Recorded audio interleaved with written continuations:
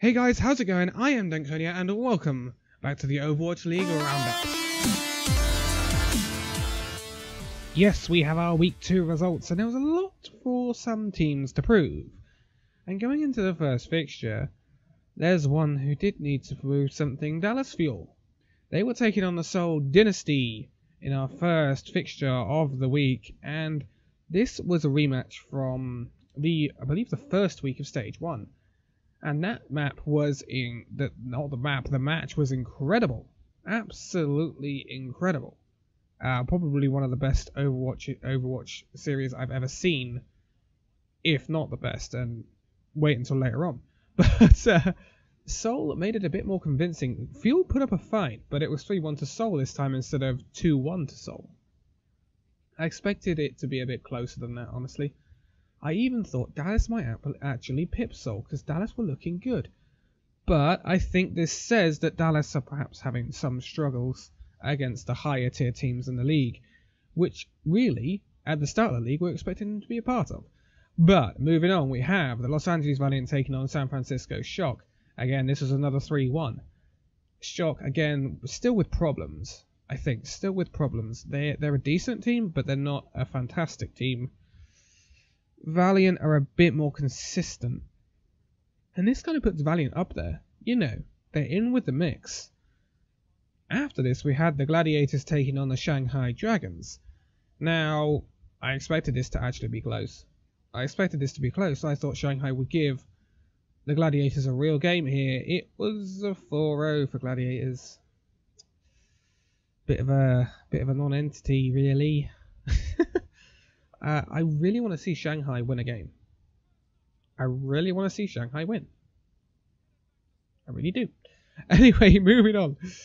Fisher is looking really good for the Gladiators as well. He's going to be a really good signing for the Gladiators. London let him go because he couldn't get in the London team. That just tells you how good Gesture is. Right? Talking London. Moving on to the next day, we have Florida Mayhem taking on London. And Florida pushed them. And this is the issue with Florida.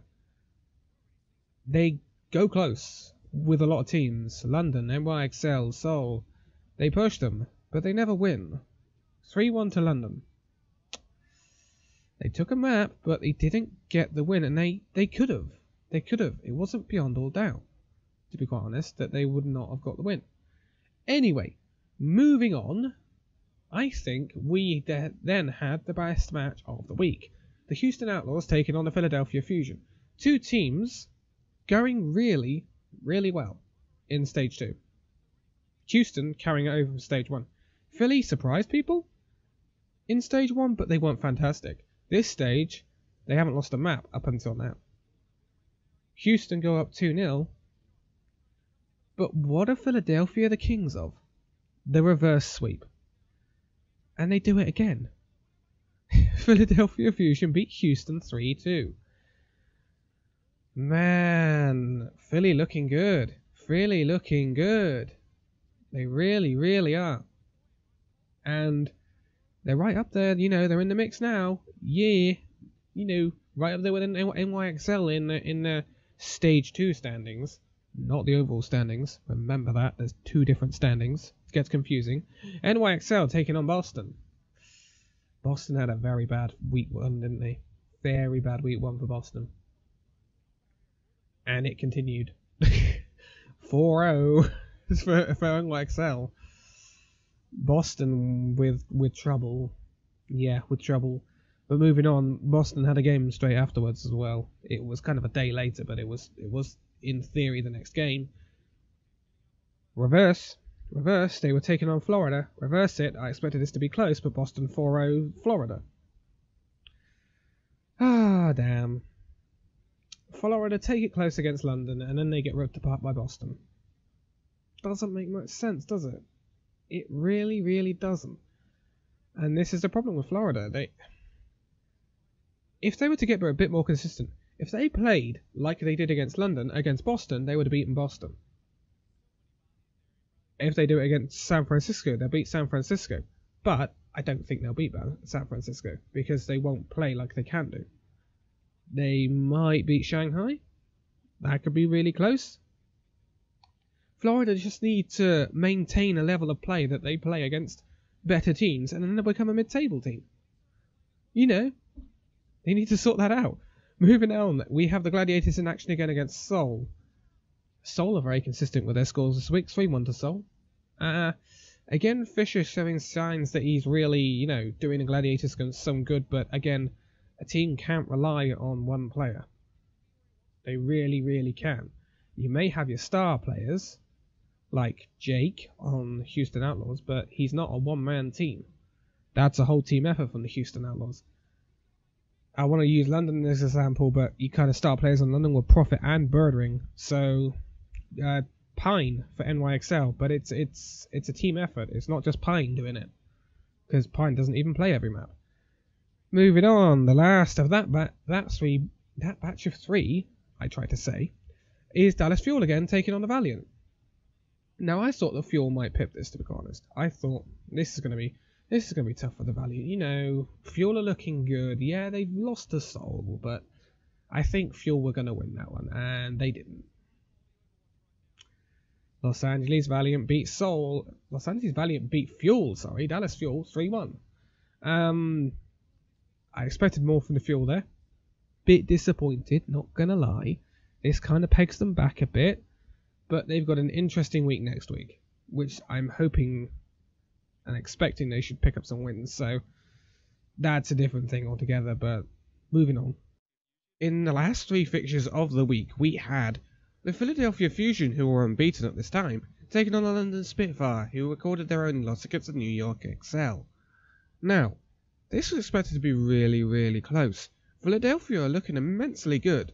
They were good in stage 1, right? But now they look like they've taken another leap in this new meta. They're right up there. But London wanted to make a statement. Philadelphia got 1 point all match.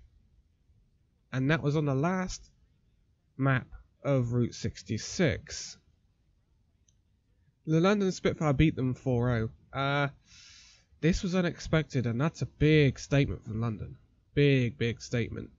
That's, we're here, don't forget about us, because we're going to come up and we're going to make sure that we assert our statements on this league. And if they want to take that a step further, they've got to do it against Seoul. Because Seoul, obviously, are unbeaten in Stage 2 right now. The only team now to be unbeaten.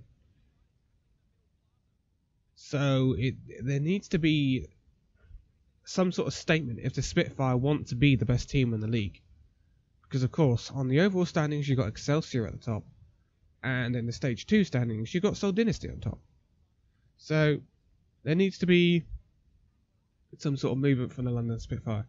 And whether this could be something, we don't know.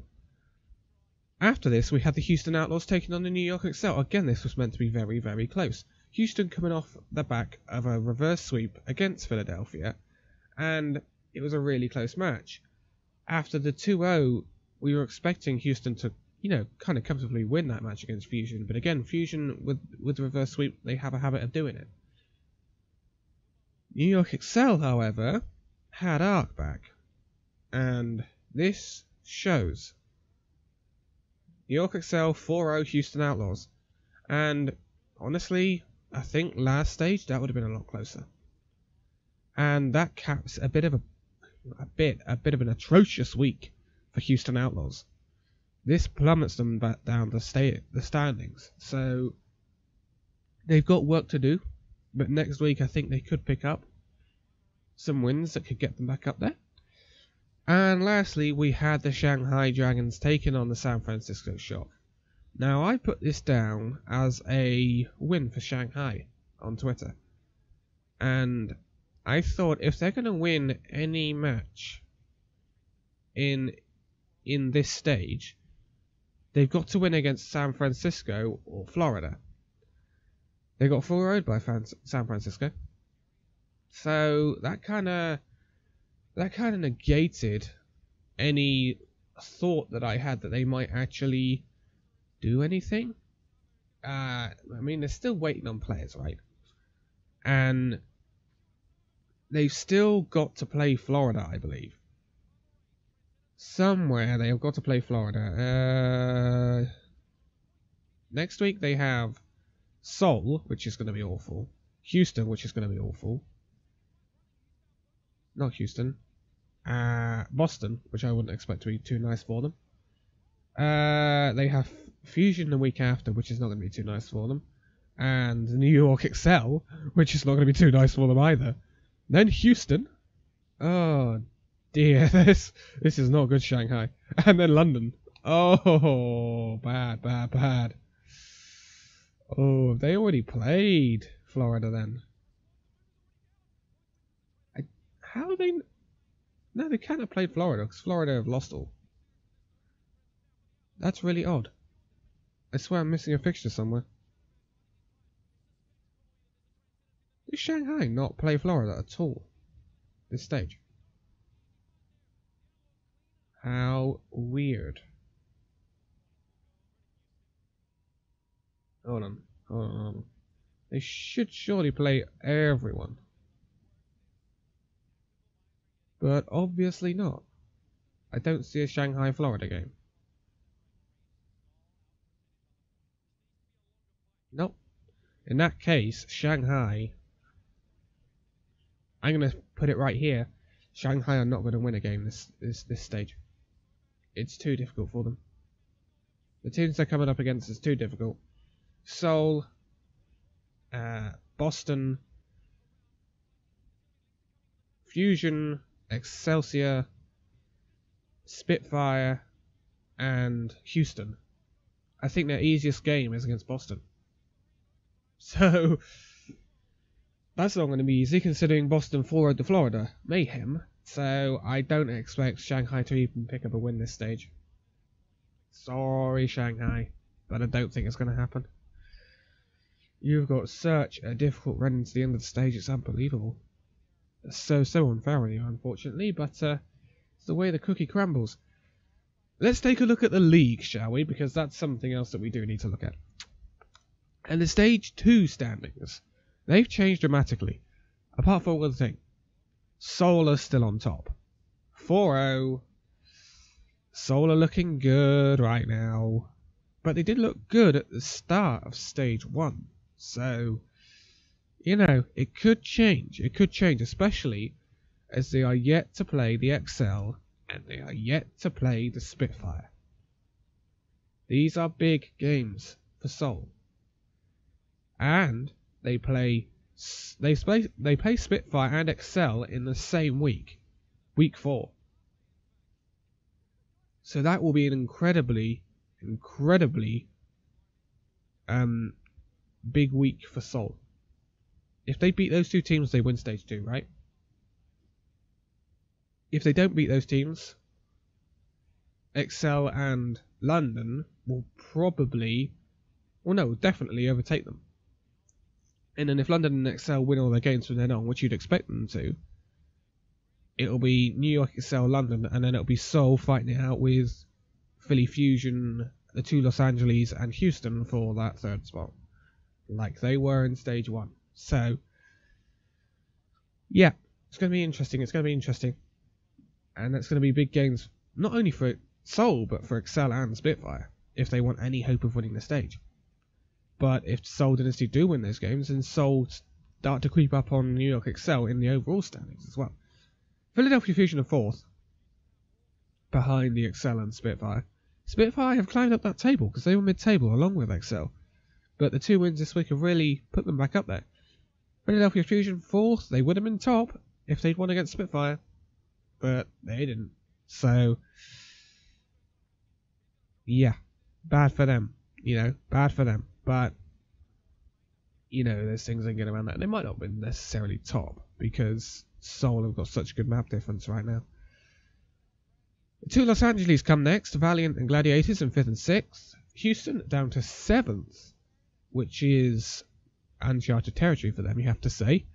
Normally they're up around that 4th spot, but they're not there right now. Dallas Fuel back down to 8th. Again, bad week for the Fuel. I expect them to pick it up next week. They have some fairly, easy games you might say, against the Shock and against Florida. You know, they win them too, they're back up there. After that, we have the San Francisco Shock, then Boston, then Florida, then Shanghai. Florida and Shanghai still looking for their first win of the stage, and maybe not getting them. Especially Shanghai, I don't see Shanghai getting them at all. San Francisco, I don't see getting into the top half. Boston might turn it around, but I think they're just going to struggle this stage. To be quite honest, it's going to be a bit of an awkward stage for Boston. Plus next week they got a game against Spitfire. But remember, in stage 1, Boston were the people to upset Spitfire. So look out for that one. Moving on to the overall standings, New York itself still top it, right? But their lead has been chopped down slightly. They're only one game ahead of Seoul Dynasty, who are now in second, and 2 games ahead of Spitfire and Los Angeles Valiant, who are in third and fourth. The 3 Korean teams you might notice are back on top again. We'll see if that changes in the next few weeks. Houston are down to 5th. Now remember, they ended stage 1 in second. So Houston have really taken a hit, and they are now 3 wins off of New York Excel. Do you expect Excel to drop those sorts of games? Not really. Especially not in this stage anyway. Seoul, they're 2 games off Seoul and 1 game off the Valiant and Spitfire. Again, they played Spitfire. They played Excel. I don't think they played Seoul yet. So it's a difficult one. It's a very difficult one. A Houston Valiant game is going to be interesting. That's for sure. Fusion are in 6th, but they are climbing. They are now on a par with Houston and close to Spitfire and Valiant. So this has been a really good start to the stage for Fusion, even though you got to account for the loss to London. It's been very good, and if Fusion can keep up that form, they'll be still vying for that playoff spot come the end of the stage. Boston 7th still with an equal record of 7-7. Los Angeles Gladiators 6-8. They're improving, you have to say. Fuel in 9th with a 5-9 record. San Francisco Shock in 10th with a 4-10 record. Florida Mayhem in 11th with their only win on a 1-13 record. And poor old Shanghai with the 0-14 record, 50 map losses and a -43 map differential. Oh, awkward, and something to note, Excelsior are the first people to reach a +30 map differential, with Spitfire now in 2nd place when it comes to map differential, which was normally Houston's a bit of a ground to keep, but with that 4-0 by the Excelsior and the 1 map loss to Fusion, they've fallen down behind Seoul, Spitfire and Excel in terms of map differential now. But it's very interesting. It's very, very interesting, and I think next week's going to be a big, crucial week for Houston, for Spitfire, because Spitfire have to grind out some wins. If Spitfire want to get right up there, they've got to 4-0 their next 2 games. Because I believe it's against Shock and against Florida. If you want to be right up there with Excel, those are the sorts of games Excel will 4-0. You've now got to 4-0 those games. Not 3-1 them, not 3-2 them, because that's something else I've seen as well. If you're going to be good, Spitfire, I've seen a lot of 3-1s with Spitfire, not a lot of 4-0s. A similar thing with Seoul. So you need to 4-0 if you're going to be right at the top. Excel got a lot of 4-0s, so it works in their favour. But moving on to next week. So our fixtures for week 3 of stage 2 is Thursday, March the 8th. We are going to have Seoul Dynasty taking on the Shanghai Dragons at midnight GMT time, and I don't expect any surprises here. Seoul should win this. Shanghai could push them, could take a map off them, but 3-1 or 4-0, I would have thought Seoul will win this easily. 2 AM we have Dallas taking on San Francisco. Now, obviously Dallas kind of came unstuck against Valiant. I expected them to do better against Valiant, but they didn't. It was kind of surprising for me, but I think Fuel have the capability to quite, not stomp the Shock, but like beat them. Beat them. I can't see past Fuel for this one. So at 4 AM we have the LA derby between Valiant and Gladiators. This is an interesting one because obviously there's a lot of hype that goes into this, and you know Gladiators could push it, but I see Valiant winning it. Valiant look good right now, off the back of the victory over Dallas Fuel. I don't think Gladiators have what it takes to go up against them, but if Fisher pops off, then you never know. But going into the next set of fixtures on Friday, March the 9th, we have the Philadelphia Fusion taking on the Seoul Dynasty. Now, this is a difficult one. See, Philadelphia went up against London, didn't they, at the end of this weekend, lost comprehensively to London. So, I think I'm going to have to back Seoul. But if Fusion, it's difficult. If Seoul dive Philadelphia like London did, the counter dive onto the supports when Philadelphia go in, then Philadelphia will get romped. But if they don't, and perhaps play in Philadelphia's hands slightly, it could be really, really close. But I think you have to back Seoul for this one. Going on after that, 2 AM, we have the Houston Outlaws taking on the Los Angeles Valiant. This again could be close, but I think the Outlaws will edge it. Outlaws, I think, are either your third or fourth best team right now. You have NYXL at the top. Then you have either Seoul or London. Then below that, you have either Houston, Seoul or London. And then below that, you have either Houston, Seoul or London. So, that's my opinion on the top 4 teams right now. And after that, at 4 AM, you have the Boston Uprising taking on Shanghai. Now, Boston had a difficult start to the stage, but I think Boston will have this one. Shanghai, they still haven't got their new players yet. They haven't got their visas to come into the US, so that's what they're lacking. And as soon as those new players come in, I think Shanghai are going to pick up. They're going to get their wins, you know. But moving on to Saturday, March the 10th, we have the London Spitfire in action for the first time. Now, this is very tough because at midnight they're going up against Boston Uprising. That's 2 games in a row for Boston Uprising. Now, obviously, there's quite a lot of time between them, but it is 2 games in a row. Not easy for Boston, you know, but at least they can, I think they will concentrate on the London game more than they will on the Shanghai game. Whether that might work into Shanghai's advantage, you don't know, but I have to back London for that one. London looked insane against Philadelphia, and if they shut teams down like that, they'll start putting a lot of pressure on XL.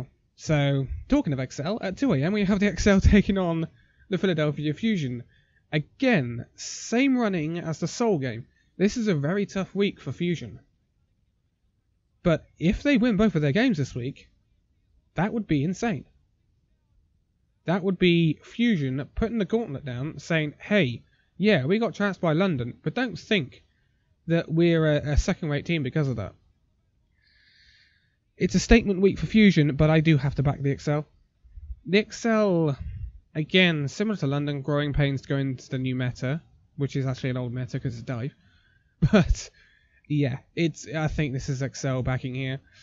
4 AM, you had the Florida Mayhem taking on the Houston Outlaws. Again, I can't see past Houston for this one.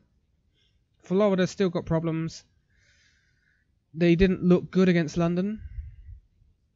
But they may push Houston, but I think Houston have that one. I don't see any problems there. At 9 PM on the same day, GMT time, this will be a different day in other areas, you had London Spitfire taking on the Los Angeles Gladiators. Tough week for the Gladiators. But this is Fisher's return. Obviously transferred from London Spitfire during the transfer window, which is still open, by the way. It's got a bit quiet, I know. But, I can't see past London for this one. I think London should win. And I think London might be finding their feet in the meta slightly. After that, you have New York Excel taking on the San Francisco Shock at 11 PM. Again, Excel, I think they're a different class to Shock, to be quite honest. I think they're a different class to Shock right now. Shock have got, they've got Sinatra coming once he's of age to play. So, they might be different when Sinatra comes in, but it's going to take time. It's going to take time for Shock. and I don't think they're quite there yet, so excel for that one. And then the last game of the week will be at 1 AM on Sunday the 11th of March GMT time, and it will be the Florida Mayhem taking on the Dallas Fuel. Again, can't see that past Dallas for this one. I think it should be 2 wins for Dallas this week, so hold me to that one, because I bet Dallas will cause us surprises. But AKM is doing well, but if he gets shut down, then it could cause some problems for Dallas. But that is it for those fixtures, and we're nearing the halfway point. But in stage 2, it's now going quite quickly. Am I not saying? You know, it's going quickly now, and plus, if you haven't already, you can now get your drops for Overwatch League tokens if you link your Blizzard account to the Overwatch League. No, just to Twitch. Just to Twitch, and then watch the Twitch streams of Overwatch League. And the other places, MLG and the Overwatch website, the Overwatch League website. But I am going to leave it here for this week. It's getting interesting. I thought Shanghai might pick up a win by now, but they haven't. It's a difficult one. It's a very difficult one. But for now, thank you guys so much for joining this Overwatch League Roundup video, and we will be back next week with the Week 3 results and the Week 4 fixtures. But for now, I'll see you next time. Bye bye.